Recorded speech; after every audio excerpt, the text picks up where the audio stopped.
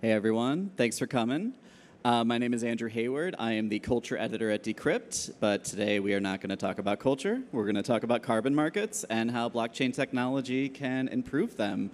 And I've got some real experts here that are going to tell me all about it and tell you all about it. So why don't we go down the line? Each of you can introduce yourselves, please. Yeah, my name is Paul Gambill. I'm the CEO and co-founder of Nori. We are a carbon removal marketplace, working with farmers who sequester carbon in their croplands by changing their farming practices. And our crypto market is about creating a true reference price for carbon, because no one actually knows what that price is or should be. I'm Nora Rothman. I'm a product lead at Toucan Protocol. We are building the infrastructure to tokenize carbon and make it programmable on Web3. Hi, my name's Charlie Moore. I'm with Chainlink Labs, where I look after our carbon and sustainability solutions. We're a decentralized Oracle network known for putting a lot of price feed data on-chain, but in this context, we're putting a lot of carbon data on-chain, be it the registration, the verification, and other details around the carbon credits to support a variety of use cases. Awesome, thank you. So, why don't you start off by telling me about the carbon markets as they are today, and what are some of the biggest weaknesses or issues with them? So I'll do a brief history lesson. Carbon crediting has been around since the late 1990s. The UN developed a mechanism called the Clean Development Mechanism to create frameworks for how you could establish carbon credits for projects that avoid or reduce future emissions from happening. And in the way of implementing that, there have been a number of different nonprofit carbon offset registries like Verra and Gold Standard that were developed to create protocols for how you would measure and verify that the carbon has been avoided or removed.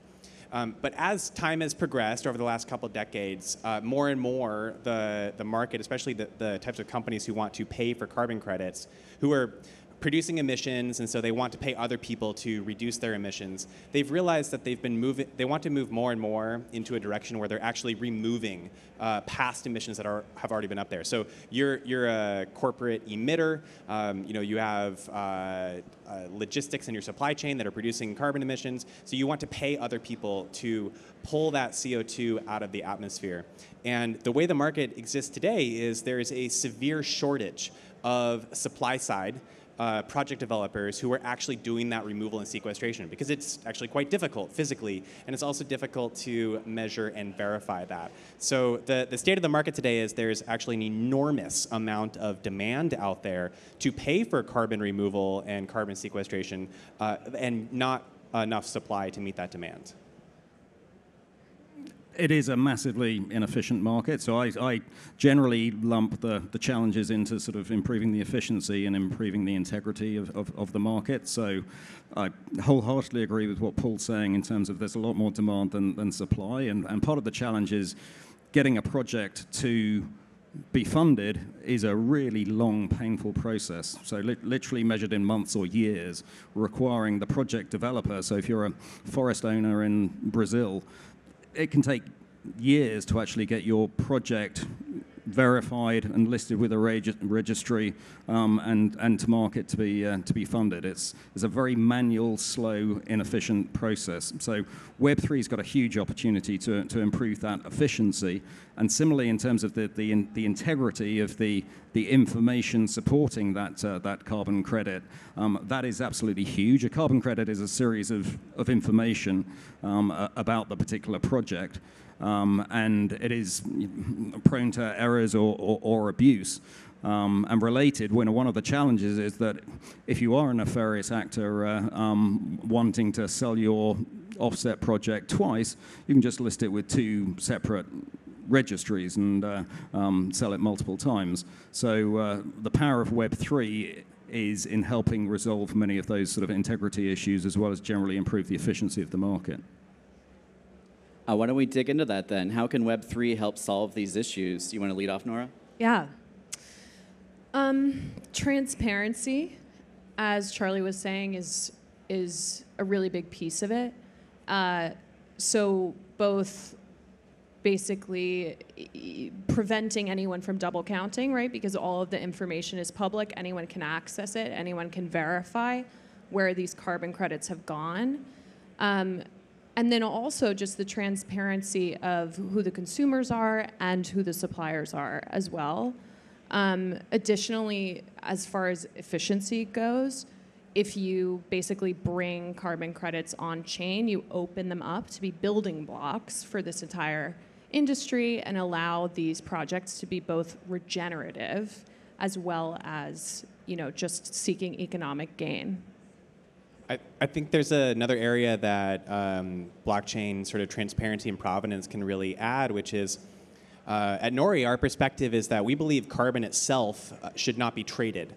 So historically, going back to the origination of those carbon credits back in the late 90s, the original market designers wanted a tradable commodity asset so that you could facilitate price discovery and actually figure that out. So you want to have like markets that are trading this, just like you would have any market that's trading like futures contracts for corn or wheat or oil. That's how you know what the price is.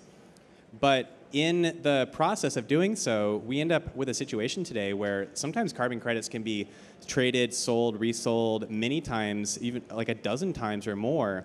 And when you think about it, if we have a supply shortage, what we need to be doing is redesigning the system so that every new dollar spent on carbon results in net new carbon that's coming out of the atmosphere. And so when a broker is just reselling a carbon credit and adding their own transaction fee on top of that, that's not creating more incentives for more supply side. It's just middlemen taking their cut. And so blockchain gives us the ability to create other assets that can represent this. And this is something we do at Nori, where we've got really two assets. There's the carbon credit itself, and then there's the token, the fungible token that is meant to be like a gift card or a coupon that can be redeemed for carbon. And that's really only possible to do using crypto protocols underneath it. Nora, Charlie, why don't you tell me a bit about what you're working on as well, since he just spoke about Nori? Yeah. So as I mentioned, Toucan is really focused on the infrastructure piece of this puzzle. You've heard a lot about carbon markets. They've been around for 30 years. It's really kind of a monster to wrap one's head around. But on that cycle, we are focused on bringing carbon on chain. And specifically, our main products are like DeFi primitives. So we're bridging carbon tokens from one of those legacy registries on chain. So that bridge is one of our main products, and maintaining the security of that, improving that. And then additionally, we're looking at providing off-chain data layers so that the Web 2 world can benefit from the transparency of data there. But really the idea for us, like the key vision, is carbon Legos, and how can we make carbon something that all of you guys can build with and can embed in all of the projects that you are working on. And we're happy to say right now we have over 100 different projects that are building with our TCO2s, which is one of our tokens, or NCT or BCT. So Chainlink is open source middleware. We're used in hundreds of different use cases, but I think probably one of the biggest one over the last year or two has been helping get a lot of the measurement data on chain, so the measurement reporting verification, MRV, which has been innovating with a lot of satellite imagery and sensor type data, which historically was generally a manual process. So getting that on chain has been really helpful for then enabling a number of new use cases. So just this week, some partners launched a company, Chorus, launched NF Trees, which is tokenizing individual trees, but bringing in real-time or close to real-time satellite monitoring of that tree. So it's effectively a dynamic NF tree, cute name. But conceptually, the idea of a carbon credit being this sort of living, smart asset as opposed to a very dumb, static asset is something of a game changer for this market. And that in itself can sort of trigger all sorts of cool use cases around the performance of that carbon offset, not least the price of that carbon offset. So, if the project isn't actually working, it shouldn't be really worth as much. So, being able to reflect that in the actual price of the carbon credit. And then using smart contracts to trigger things like parametric insurance. So if the trees in the forest burn down, then that parametric insurance kicks in and ensures that those trees can be that can be replaced, or with an alternative project can be replaced. Similarly, rewarding the multiple stakeholders, not least the project owner, the farmer, whoever's actually it is that's taking it to market, being able to, every time that offset's traded or based on the performance of that project, being able to reward the original project developer. All these things, by bringing that carbon credit with the relevant information on chain, enabling smart contracts, can really trigger some exciting new use cases that I think can really scale this market, because we've got in order for us to hit these big goals and targets that they've been talking about at the UN this week, we need to scale the voluntary carbon market something like 50-fold over the next 7-8 years. That's not going to be done on spreadsheets and manual verification, wandering around counting trees. We've got to really bring exciting new technology, not just Web 3, but as I say, some of the satellite and sensor technologies and other technologies to this particular issue, and use that to help scale this. And so how important is it that all of this takes place, with open source software and on open blockchains? Well, the problem is you can't see or smell carbon dioxide, so you have to have a lot of transparency in order to ensure that what is being transacted upon actually took place. And when we talk with our customers, the thing that they care about is they want to see for us, in our case, the farms. They want to see the farmer. They want to learn about what practices they're doing. They want to see what crops they're growing. They want to read the verification report. And they want to have this collateral that they can then share with their own stakeholders, because the types of companies that are buying carbon removal credits are doing so for brand marketing purposes.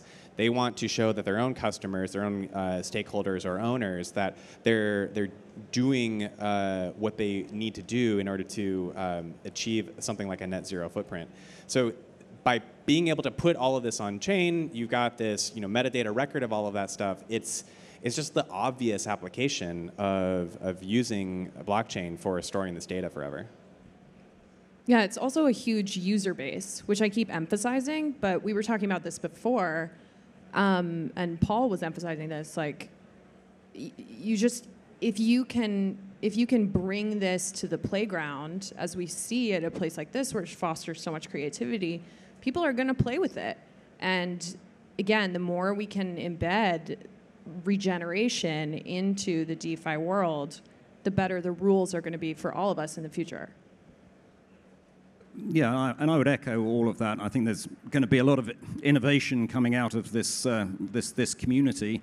I think we've also got to recognize that most project developers and most institutional buyers don't care about the technology piece in the middle, and they, if anything, they're actually scared by the technology piece in the middle. So, in terms of marketing and positioning to that world, we've just got to focus on, this is a lot more efficient. You can get to market much faster, much cheaper, and from the institutional perspective, with much greater integrity and certainty of what you're actually buying is what you're actually getting. What would you say are the biggest challenges to, bringing this to scale to reach many more, participants? Measurement and verification. So the way that we do this with farmers is there's a third-party company that we partner with who's using this underlying USDA protocol for measuring carbon in their soil.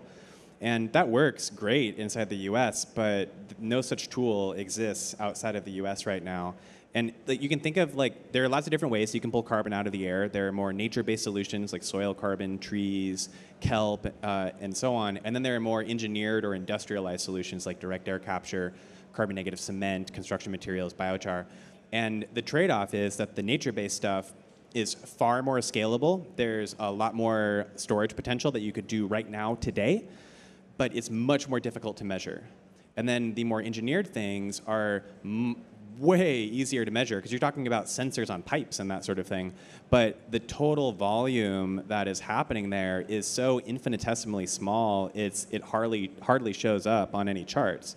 So the biggest, most important thing that people need to be working on right now is how do you measure this stuff better? Yeah, I mean, there are so many challenges to getting this to really take off. I think one thing that Toucan has been working really hard on is being a bridge, not just a technical bridge, but also a bit of a political bridge between the sort of incumbents and the Web3 worlds. Like, you know, we have to recognize that this industry has been around for over 30 years, and there is a lot of very solid foundation, very good work that has gone into getting the industry to where it is now. And it's kind of like, how do we maintain that goodwill and maintain that integrity, but also, as Charlie was saying, like, speed this shit up because we do not have time. So agree with all of that. So, you know, I certainly see there's a need for that connective tissue across the ecosystem. It is a pretty distributed universe in terms of the verifiers, the project developers, the registries, the exchanges, the institutional buyers, etc. And you know, there is a danger that they're all sort of, as they start to embrace Web3, that they go off in different directions and use different platforms. So that sort of interoperability and connectivity is absolutely key. But I think most of the technology is largely there now. It's as much around connecting people and education. So I've spent most of this week at the UN and related carbon banking conferences, and you know, there's still a huge job to be done in terms of educating those guys about Web3 and the value and sort of some of the use cases that we've touched on here. And you know, equally in terms of the Web3 world, you know, there's probably a lot of education that needs to be done in terms of this evolving carbon market. So I think sort of bridging the talent in the Web3 world, you know, into the institutional carbon market and vice versa, and being able to sort of talk the same language and you know, educate on both sides, I think is going to be critical. All right, we just have a couple minutes left, so let's wrap with this. Let's talk about impact. You know, how much of an impact can this technology have in combating climate change? Well, the interesting thing is that when it comes to crypto and crypto protocols, we make our own money. And so there's so much more potential value creation that's happening that can be applied and directed towards carbon removal than I think could come from, even if you totaled all of the Fortune 500 companies and all of their net zero commitments, all of the carbon that they want to remove and offset, I think it pales in comparison in size and scope to what can actually be applied when you start figuring out how to gamify and integrate carbon removal into the background of basically every application that we use in our normal lives. Like, if you think about it, like when you go to a restaurant or something like that, you're producing some sort of waste and garbage, and it's not like when you get your bill from the server that there's like a garbage removal line item on the receipt. It's just built into the cost of doing business. And carbon is moving in the direction where that will be handled in the same way. We've just never had the tools or infrastructure to do so before. So with crypto, there's so much more opportunity to expand and think of it like, it's not how much carbon do you have to remove, it's how much carbon can you remove. Yeah, I 100% agree with that. I mean, if you think about if crypto is the future of finance, then we obviously want carbon offsetting to be a part of crypto. And if carbon offsetting can just be built into every transaction that we ever make, it's going to be deploying a tool. Like, there are a lot of detractors for carbon offsetting, and those arguments are very valid. However, we're at the stage in the climate crisis where it's like we have to do everything that we can. We have to tackle this from all angles. So the carbon market is like, it's ready to be deployed on a massive scale. It's just that the tools aren't there to really deploy it. So that's what this innovation can do. Right, and so you know, one of the opportunities is there isn't a lot of existing infrastructure there, which makes it slightly easier to sort of embed Web3, unlike sort of other asset classes. clearly to get from like $1 billion market to a $50 billion market in 6-7 years, I can't think of any other way to do it than to leverage Web3. But we've got to lead with solutions rather than the technology, and we've got to educate and bring a lot of different stakeholders on that journey. All right, that's all the time we have. Charlie, Nora, Paul, thank you so much for joining me today. Thanks, Andrew.